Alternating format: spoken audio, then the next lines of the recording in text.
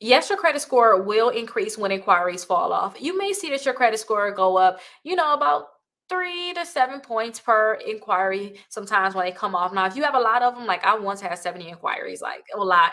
If you guys have a lot of inquiries like that, then you won't see like 3 to 7 points per inquiry. You may just see like 20 points, 30 points, but definitely your credit score should go up when inquiries fall off your credit reports. And don't forget, you guys, you can definitely dispute inquiries on your credit reports, especially like I told you guys, 70 inquiries, like how Rickita. When I applied for a car, I didn't have the best of credit. When I first applied for a car, I didn't have the best of credit. So they read my name through so many different companies. So I had a lot of inquiries from that. I applied for a lot of credit cards. So I had a lot of inquiries from that. So if you guys were to dispute those inquiries, you guys can see that your credit score can actually increase faster when they actually come off. So they don't have to fall off. You can actually get them removed.